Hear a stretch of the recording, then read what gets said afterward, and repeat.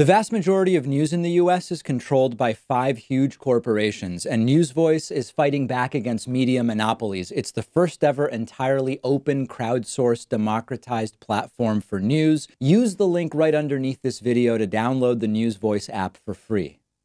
So we talked about the impeachment news, the House sending impeachment articles to the Senate. They've approved 7 impeachment managers who will be effectively serving as prosecutors during the impeachment trial. I believe with a 99% degree of confidence that an acquittal for Donald Trump is what is awaiting us at the end of this trial.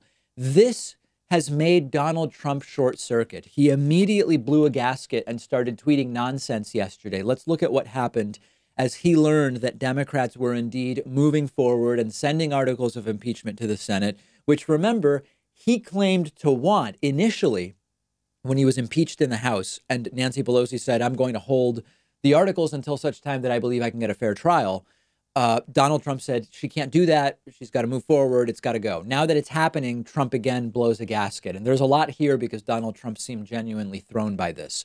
Donald Trump tweeting, crying Chuck Schumer just said, the American people want a fair trial in the Senate. True, but why didn't nervous Nancy and corrupt politician Adam Shifty Schiff give us a fair trial in the House? It was the most lopsided and unfair basement hearing in the history of Congress.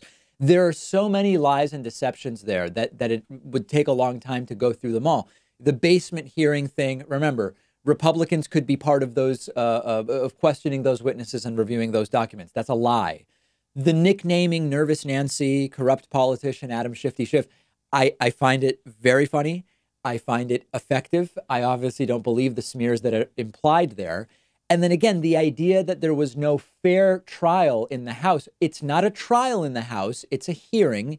Donald Trump was invited and he refused to go on the basis that it would not have been fair.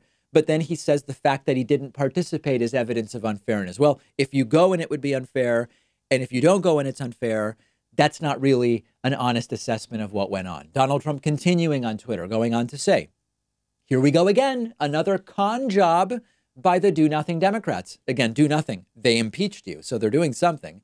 All of this work was supposed to be done by the House, not the Senate. Trump seemingly misunderstanding how the constitutionally enshrined process of impeachment works. Then in comes Donald Trump Jr., not the dumbest of the Trump adult children, but certainly not the one with the most common sense either, starting to tweet stuff like, for example, Rand is 100% right. If we hear from witnesses, we should hear from them all. Hunter, Joe, BS whistleblower, Schiff, etc.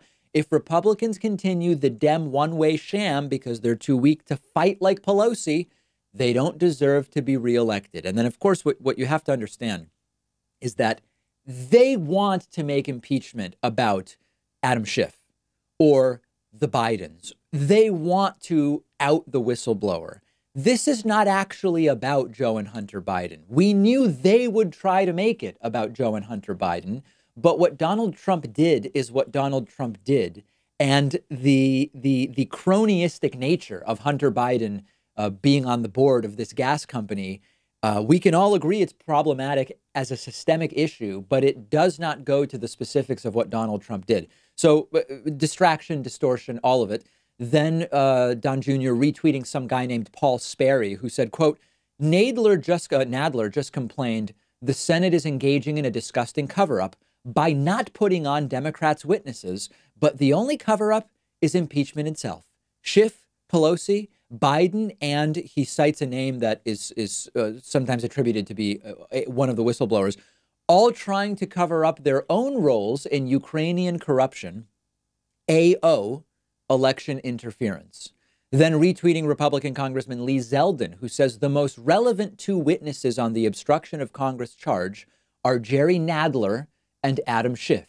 So during this impeachment trial, there is going to be a persistent, nonstop campaign of disinformation and distraction and character assassination, and we just have to be ready for it. We are looking at how much of the impeachment trial will be public. How much of it can we reasonably stream on YouTube and Twitch with commentary with the staffing resources that we have? Our resources were stretched basically to the max during the impeachment hearings in the House Intel and Judiciary Committees, sometimes 12-hour streams in a single day.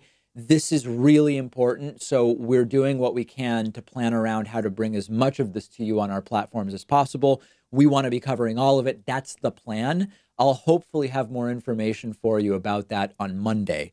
The way this is expected to go is, at first, there will be like 3 to 4 full days of what the Senate would call housekeeping before the trial even starts, setting rules and establishing procedures.